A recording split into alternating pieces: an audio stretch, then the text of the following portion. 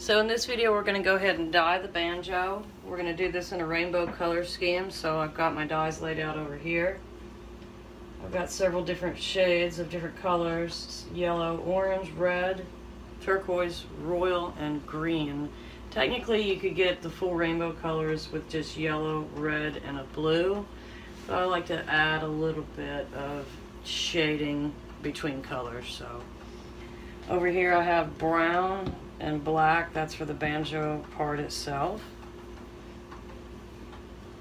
Here's the folded banjo. There's the head, this little part right here, the neck, and then the body. We're going to outline this in black. I use this little tiny bottle to do that. Let's go ahead and bring the camera down.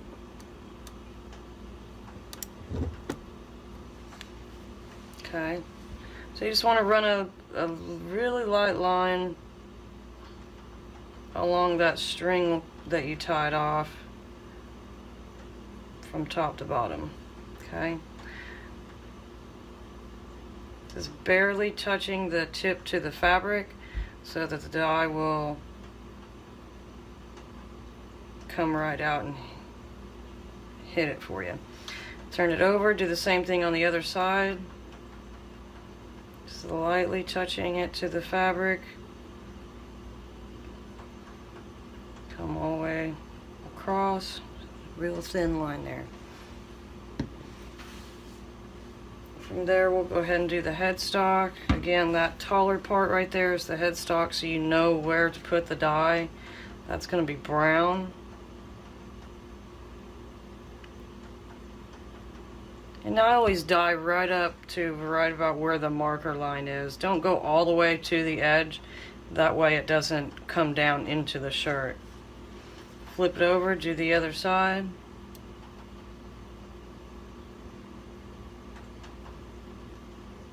Again, just touching the tip to the fabric so that the dye disperses. Again, there's the neck. We're going to go black on that. Tapping, just kind of other side.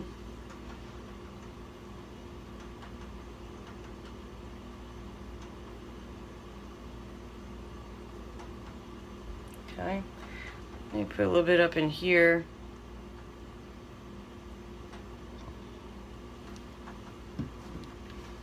Alright, so that's the outline of the banjo. Now we'll dye the rest of it. All of this part, we'll do that in a rainbow color scheme.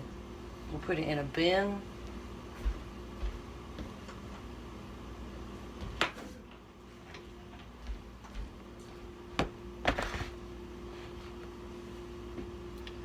Let's turn that around. I'll just bring that up a little bit.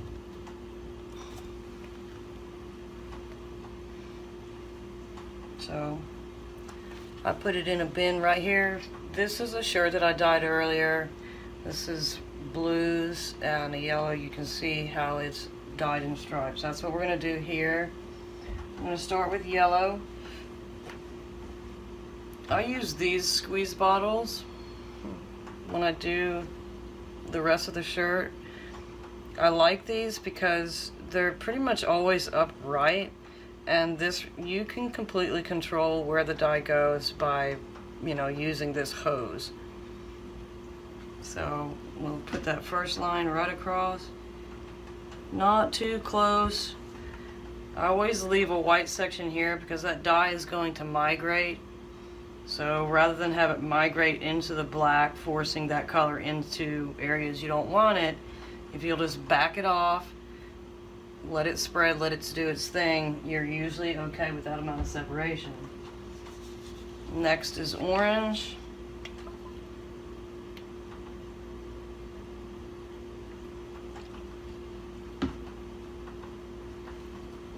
A line of red. You can let them sort of come together a little bit. Right on the edge. Sometimes overlap, like the turquoise to the red. You get a purple there. This is royal. Just going straight across. And then green. With these squeeze bottles for this size of shirt, you don't have to squeeze real hard. You kind of want to get the dye flowing and then go across the shirt rather than have this right on the shirt and then squeeze. Okay, we'll go back to yellow.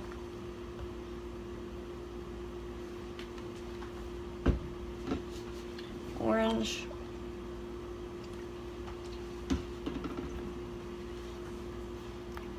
Red.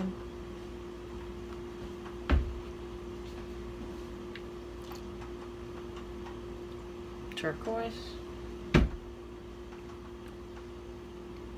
Royal. And green. Sometimes when these bottles get low and you've got them tilted, you end up sucking air. So if you'll look inside the bottle, there's a hose. You want to see where that hose is relative to how much dye you have in here, so you don't have that issue. So if it starts spitting, there's no telling where that dye is going to go. Alright, we'll just flip it straight over. Fingers. Same colors in the same place on the other side.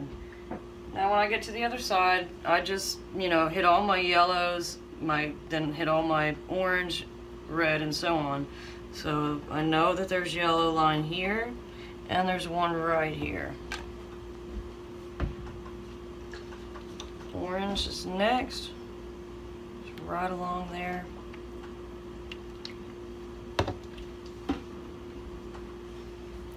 Red stripe.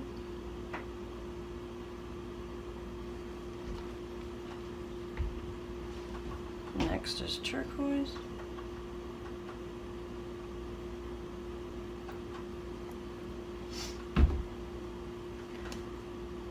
Royal.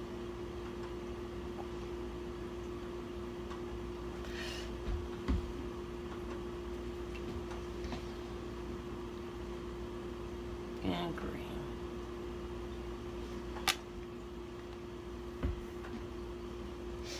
I'm going to put something under here to prop this part of the shirt up so that this black dye doesn't continue to migrate into the body of the banjo. I just use a quick plastic lid. Just put that up under there, and now it's kind of tilting up so that dye migrates backwards instead. That's it on that. We'll let that set at least 12 hours, and then we'll rinse it, wash it, dry it, and be good to go. Okay, so here's the banjo shirt that we dyed. Now we're going to go ahead and rinse it. I let it set overnight, which is about 12 hours, and now it's ready to be rinsed, washed, and dried. I put my water on really just a warm temperature is just fine. Use my scissors to cut the strings off. I want to be careful not to cut the fabric. Just the smallest little snip will create a hole in the shirt, and you definitely want to try to avoid that. So I always get up under there, pull the string up, and cut. There's 3 strings on here. Pull those off, right to the side. The rubber bands just slide right off. Some people cut them and throw them away. I don't. I reuse my rubber bands. I wash them. I put them in a netted bag and put them in the washing machine and run them through the wash cycle with my shirts. And I just reclaim them that way and reuse them over and over again until they break. Just rinse, rinse, rinse. Squeeze it out. And you just want to rinse until the water, it's not completely clear, but to where you're comfortable putting it in the washing machine with some other stuff and it not bleeding over.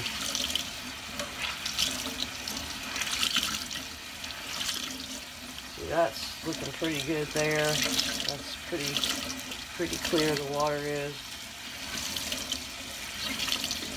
It's getting there.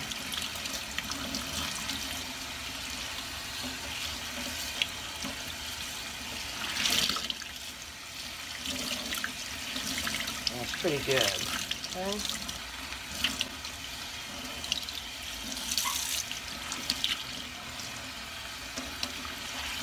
So that's that.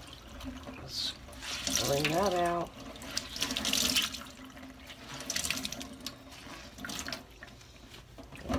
Here it is in a nutshell.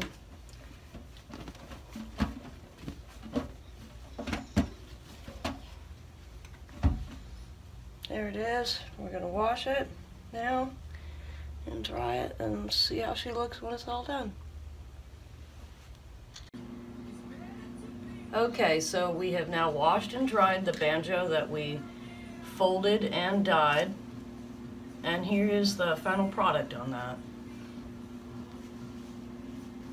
Very nice.